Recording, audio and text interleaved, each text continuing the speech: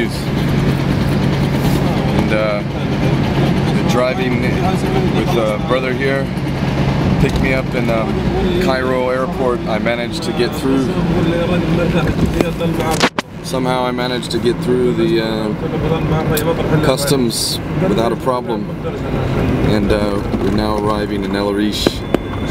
The convoy is, well, it's split into three, with me individually coming in this way, another person probably coming in tomorrow, David Callender from Ireland. There's three people on the ship, which is a mile off the coast of R2H. Been sitting there for a couple of days. They're not allowed to come in until all the people from Libya, the 50 or so convoy members, make it in. So they're supposed to fly in tomorrow around noon.